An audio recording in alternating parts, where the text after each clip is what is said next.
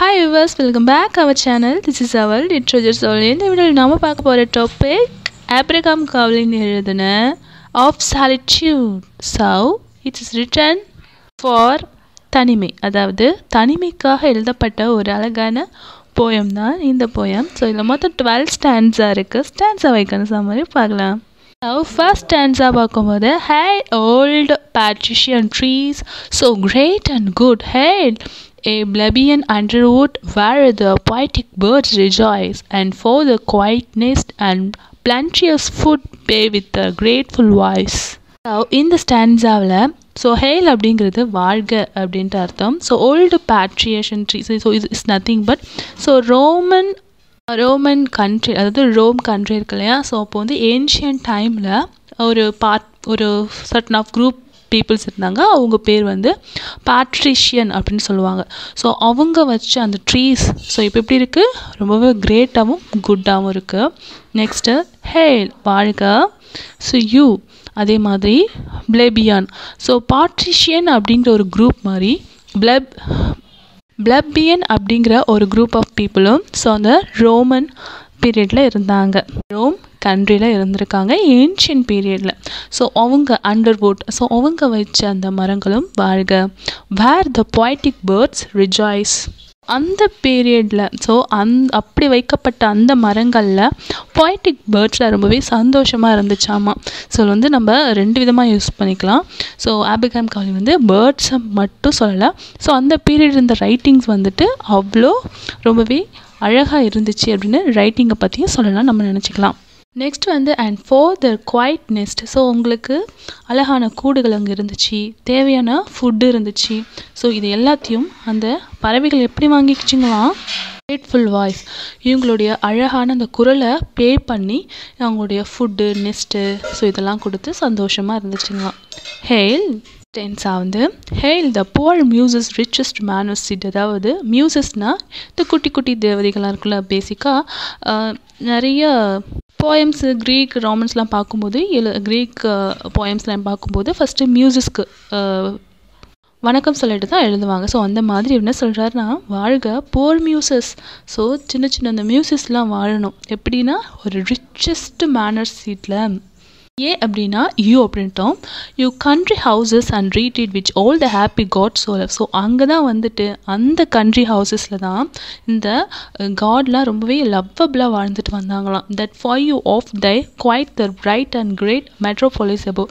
So இப்போ இருக்குங்களையே அந்த மெட்ரோபாலிஸான அந்த லைஃபு இந்த சிட்டி லைஃப்பை விட ஸோ அப்போ இருந்த அந்த வாழ்க்கை ரொம்பவே குவைட்டாகவும் அமைதியாகவும் இருந்துச்சான். நெக்ஸ்ட் வந்து here nature does a house for me, எனக்காக இந்த நேச்சர் ஒரு அழகான ஹவுஸ் கொடுத்தது. நேச்சர் த வைசஸ்ட் ஆர்கிடெக்ட், நேச்சர் அப்படிங்கிறது ஒரு பெரிய ஆர்கிடெக்ட் கூட. Who those font artist does despise that can the fair and living trees neglect Ed the dead டைம்பர் prices. என்ன சொல்கிறாங்கன்னா அப்படிப்பட்ட அந்த ஆர்கிடெக்டில் வந்து கம்பேர் பண்ணியிருக்காரு இல்லையா நேச்சரை, அந்த நேச்சர் கூட இகழ் தான். யாரை தெரியுமா, மட்டும் இல்லாமல் ரொம்பவே வரி கூட பண்ணதான். எதை பற்றினா that can the fair and living trees neglect Ed the dead timber price. So டிம்பர்னால் இந்த மரங்கள்லாம் வெட்டினாங்க. ஸோ அந்த இறந்து போன மரங்களை பார்த்து இந்த வெட்டினாங்க இருக்காங்க இல்லையா, ஸோ அவங்கள பார்த்து டெஸ்பைஸ் பண்ணதாமா. நெக்ஸ்ட் வந்து here let me careless and அன்தாட்ஃபுல் lying, here the soft winds above me flying, with all their wanton bows dispute, and the more tuneful birds too, both replying, nor be myself to mute. So இங்கே வந்து நான் ரொம்ப கேர்லெஸ்ஸாகவும் என்னால் யோசிக்க கூட முடியலை. Here the soft winds, ஏன் அப்படின்னா எனக்கு மேலே அந்த விண்ட் அந்த தென்றல் இருக்குல்ல அது ரொம்ப சாஃப்டாக ஃப்ளை ஆகிக்கிட்டு இருக்கான். With all the wanted பவுஸ் dispute, அதுங்கெல்லாம் எப்படி இருக்குங்களாம் அந்த பவுஸ் அந்த கிளைகள்லாம் இருக்கு இல்லையா.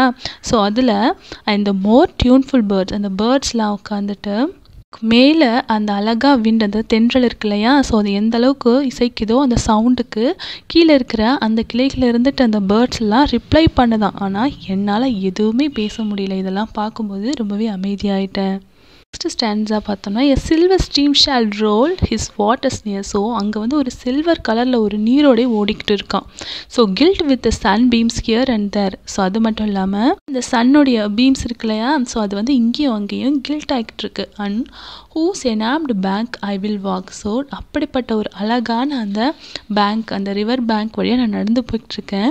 And see how pretty they smile. அதுங்க எவ்வளோ அழகாக ஸ்மைல் பண்ணுதுங்க தெரியுமா.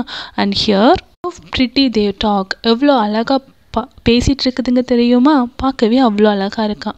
நெக்ஸ்ட் வந்து rich and two solitary he who loves not his own company. அதாவது யார் ஒருத்தவங்க தன்னுடைய கம்பெனியை வந்துட்டு, அதாவது தனிமையில் இருக்கிறத தனியாக இருக்கிறாங்கன்னு நினச்சிக்கிறாங்களோ, ஸோ அவங்களாம் வந்து ரொம்ப பரிதாபமான ஆளுங்க.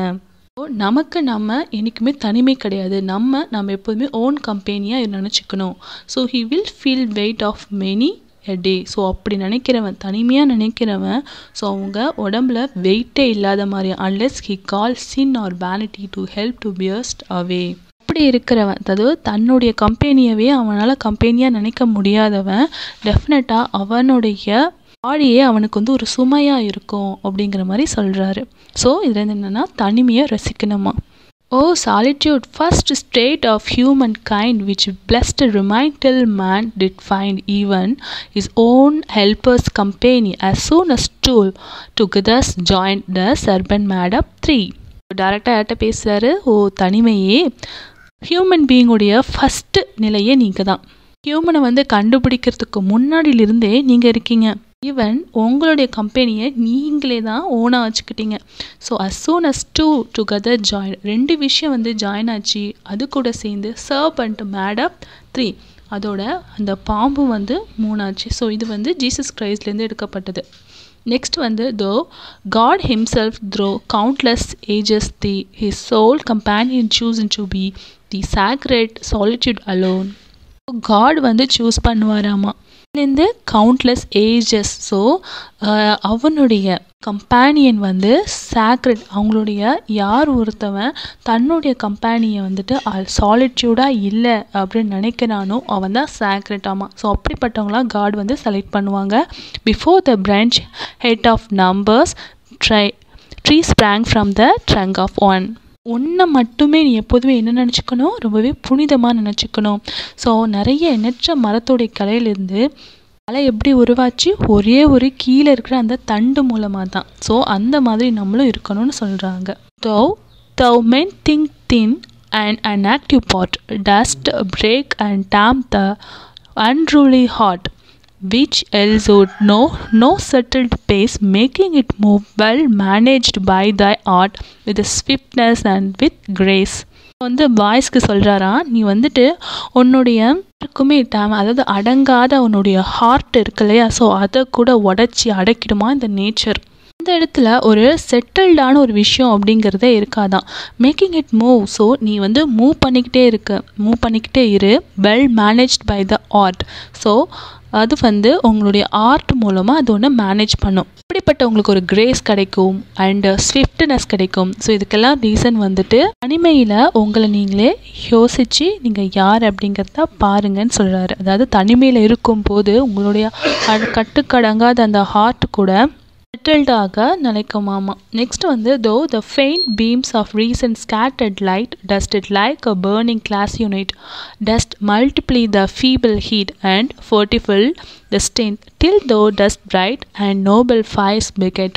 இப்போ எப்படி வந்து ஒரு லைட் வந்து ஸ்கேட்டர்ட் ஆக்கி, அதாவது சின்ன சின்ன ஒளியாக மங்களாக மாறுதோ, ஸோ அந்த மாதிரி எரியிற எல்லா கண்ணாடியும் வந்துட்டு ஒன்றுபடுங்கள் அப்படின்னு சொல்கிறாரு. ஒன்றா சேரும்போது சின்ன சின்ன அந்த லைட்ஸ் வந்து எப்படி இருக்குமாம்மா, ஒரு பெரிய வெப்பத்தை நமக்கு கொடுக்குமா. அப்படிப்பட்ட அந்த வெப்பம் வந்து நமக்கு வலிமையாக வந்து நம்மளை பலப்படுத்துமா. நீங்களும் வந்து ரொம்பவே பிரகாசமாக இருக்கலாம். ஸோ அது மட்டும் இல்லாமல் உங்களுக்குள்ளேயும் ஒரு ஸ்பார்க்கிள் கிடைக்குமாமா. ஸோ இதில் என்ன சொல்கிறாருன்னா, நம்ம தனிமையில் இருக்கோம்னு நினைக்கிறோம், ஆனால் அந்த சின்ன சின்ன டைமிங் நம்ம தனிமையில் இருக்கும்போது நம்ம யார் அப்படிங்கிறத கண்டுபிடிக்க முடியும். ஸோ நமக்கு அந்த தனிமையில் தான் நம்மளுடைய முழு பலத்தையும் நம்மளால் கண்டறிய முடியும் அப்படின்னு சொல்கிறாரு. Next stanza, whilst this hard truth I teach, methinks I see the monster London laugh at me. So, இவ்வளோ பெரிய விஷயத்த சொல்லும்போது அந்த லண்டன் பெரிய மான்ஸ்டர்லேருந்து லண்டனை மான்ஸ்டர்னு சொல்கிறாரு. ஸோ என்னை பார்த்து சிரிக்கிறான். I shoot that the foolish city if I were fit to laugh at misery estate I pity. London வந்து என்னை பார்த்து சிரிக்குது, அதுதான் நான் அது வந்து லண்டன் கிட்ட சொல்கிறாராம். அட முட்டாள் நகரமே, நான் ஒன்றை தான் பார்க்குறேன். நீ வந்து லாஃப் அட் மிசரி, உன்னுடைய துன்ப காலத்தில் நீ சிரிக்கிற அப்படின்னா அப்போதுக்கு நான் வந்துட்டு தலைவணங்குறேன். பட் தி எஸ்டேட் ஐபிடி அந்த மாதிரி இருக்கியா? இல்லை, நான் உன்னை பார்த்து பரிதாபப்படுறேன்னு சொல்கிறாரு. அதாவது சிட்டி லைஃப்பை பற்றி சொல்கிறாரு. ஃபைனல் ஸ்டாண்ட்ஸாக பார்த்தோன்னா, let but Thai wicked man from out the go and the fools that crowd the so even though who dust the million boost a village less than is linked and wild grow a solitude almost. கிட்ட இருக்கிற விக்டு man, அதாவது ஒரு மாதிரியான